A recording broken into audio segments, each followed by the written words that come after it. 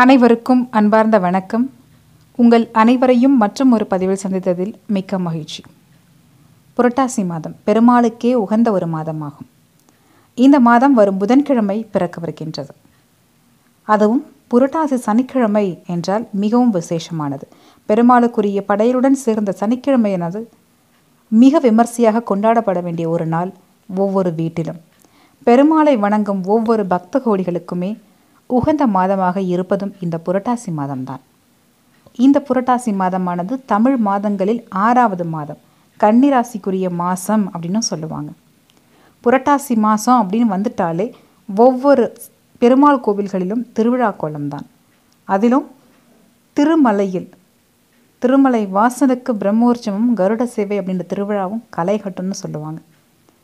இந்த புரட்டாசி மாதம் பல்வேறு சிறப்புகளையும் கொண்டிருக்கு. இந்த புரட்டாசி மாதத்தில் நாம் எந்த மாதிரியான விரதங்கள்லாம் கடைபிடிக்கணும், புரட்டாசி சனிக்கிழமையில் நாம் எப்படி பெருமாளுக்கு படையலை செய்து அந்த பெருமாளை வணங்க வேண்டும் என்பதை பற்றி தான் பார்க்க போகின்றோம். அதுக்கு முன்னாடி நீங்கள் நம்ம சேனலுக்கு புதுசாக இருந்தீங்கன்னா மறக்காமல் சேனலை சப்ஸ்கிரைப் பண்ணிவிட்டு கூடவே பக்கத்தில் இருக்க பெல் பட்டனையும் டேப் பண்ணிக்கோங்க. அப்போ தான் நான் போடுற ஒவ்வொரு வீடியோ நோட்டிஃபிகேஷனும் உங்களுக்கு உடனுக்குடனே கிடைக்கும். பெருமாளுக்கு உகந்த இந்த மாதம் பெருமாளின் அருளாசியையும் அவரது ஆசீர்வாதத்தையும் நமக்கு ஒருங்கிணைந்து கொடுக்கக்கூடிய ஒரு மிகச்சிறப்பான ஒன்றாகும். இந்த மாதத்தில் பெருமாளுக்கு மட்டும் இல்லாமல் அம்பாளுக்கும் உகந்த நவராத்திரி, சிவனோட அருளை பெற்றுத்தரும் கேதாரி கௌரி விரதம் அப்படின்னு சொல்லுவாங்க. இப்படி பெருமாள், சிவன், அம்பாள், விநாயகர் அப்படின்னு பல தெய்வங்களோட விரதங்களை எல்லாம் கடைபிடிக்கும் ஒரு மாதமாகத்தான் இந்த புரட்டாசி மாதம் அமைந்திருக்கின்றது. பித்ருக்களோட அருளாசியும் கிடைக்கிறதுக்கான ஒரு நாளாக இந்த மாதத்தில் வரும் மகாலய அமாவாசை என்பது மிக விமர்சையான ஒன்று. ஒவ்வொரு சனிக்கிழமையும், முதல் சனிக்கிழமை, 3வது சனிக்கிழமை, 5வது சனிக்கிழமை சரிப்பட்டு வருகின்றது என்பதை அந்த குடும்பத்தினர் தேர்வு செய்து அந்த சனிக்கிழமையில் பெருமாளுக்கு பிடித்த அனைத்து விதமான பிரசாதங்களையும் செய்து பெருமாளுக்கான நைவேத்தியங்களை சமர்ப்பணம் செய்து பெருமாளை வணங்குவார்கள். ஒவ்வொரு சனிக்கிழமையுமே பெருமாளுக்கு உகந்தது அப்படின்னு சொல்லுவாங்க. அதுவும் இந்த புரட்டாசி சனிக்கிழமை என்பது மிக விசேஷமானதாக இருக்கும். பெருமாளை வணங்கும் அனைத்து பக்தர்களும் இந்த புரட்டாசி சனிக்கிழமையில் பெருமாளை நினைத்து விரதம் இருந்து அன்று மதியம் படையலை செய்து பெருமாளுக்கு படைத்து நாம் அந்த பெருமாளை தரிசனம் செய்ய வேண்டும்.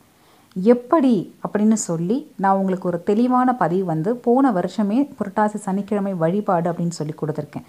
அந்த வீடியோவோட லிங்கை கீழே டிஸ்கிரிப்ஷன் பாக்ஸில் அட்டாச் பண்ணுறேன். தேவைப்படுறவங்க அந்த வீடியோவை பார்த்து உங்களுக்கு என்ன மாதிரியான பிரசாதங்கள்லாம் நம்ம செய்யணும், எப்படி பெருமாளை சனிக்கிழமையில் வழிபடுறது அப்படின்னு தெரிஞ்சுக்கணும்னு விருப்பப்படுறவங்க நீங்கள் அந்த வீடியோ பார்த்து தெரிஞ்சுக்கலாம். அப்படி இல்லைன்னா மேலே ஐன்ற கார்ட்லேயும் கொடுத்துருக்கேன், நீங்கள் பார்த்துக்கலாம். இப்படி பெருமாளை சனிக்கிழமையில் வணங்கிய பின்பு நாம் அன்று மாலை கோவில்களுக்கு சென்று பெருமாளை தரிசனம் செய்து வருவது என்பதும் விசேஷம். பொதுவாக ஜாதக ரீதியாக சனி கிரகத்தால் சிரமம் அனுபவிப்பவர்களும் பெருமாள் கோவிலில் நல்லெண்ணெய் தீபம் ஏற்ற வேண்டும் அப்படின்னு சொல்லுவாங்க.